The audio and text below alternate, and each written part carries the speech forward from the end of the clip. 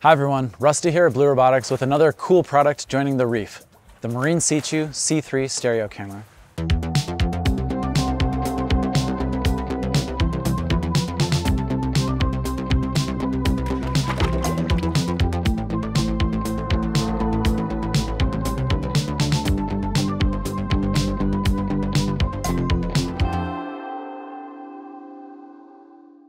Stereo cameras are super interesting. They work a lot like human eyes, using two lenses to capture images from slightly different perspectives.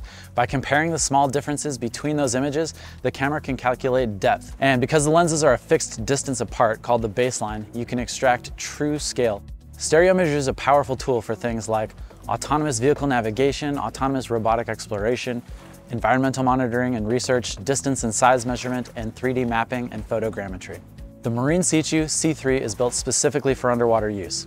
It uses the Luxonis OAK-D, a high-performance stereo camera that's housed in a rugged palm plastic enclosure with a quartz lens, all rated to 1,000 meters, and then individually calibrated for underwater operation.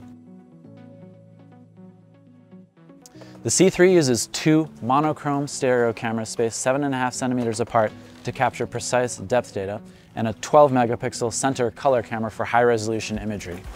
Each of the stereo sensors has a wide field of view and a global shutter for sharp, stable images, even when the vehicle or scene is in motion. Those features make the C3 capable of helping with things like navigation, inspection, mapping, photogrammetry, and environmental monitoring, anywhere you need accurate, scaled 3D vision underwater. The C3 ships ready to install with a pre-installed wet link penetrator and a mounting bracket that fits directly on the Blue ROV 2.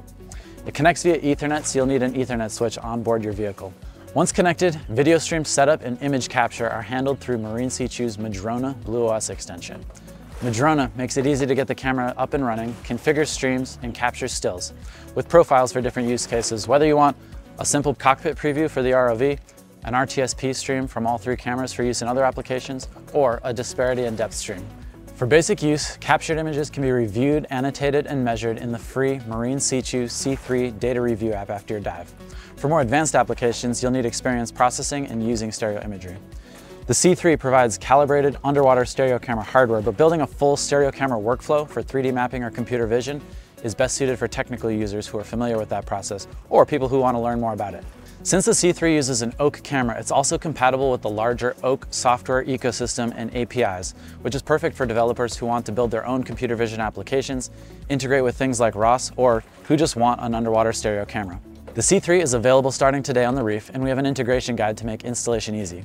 We're excited to see how stereo vision will fit into your next project. That's all for today. Thanks for watching, and see you next time.